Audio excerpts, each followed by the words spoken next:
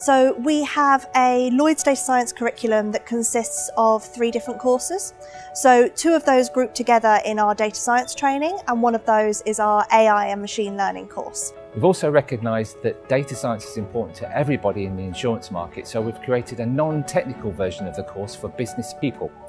The curriculum we've created with Lloyd's, firstly, it's supported by the Chartered Institute of Insurance.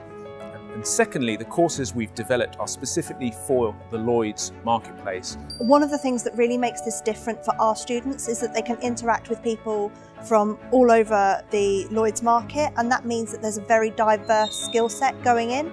So I'd encourage anybody that's got an interest both from a career but also a personal perspective as well, that they want to learn more about data and data science and AI, to register their interest on our landing page.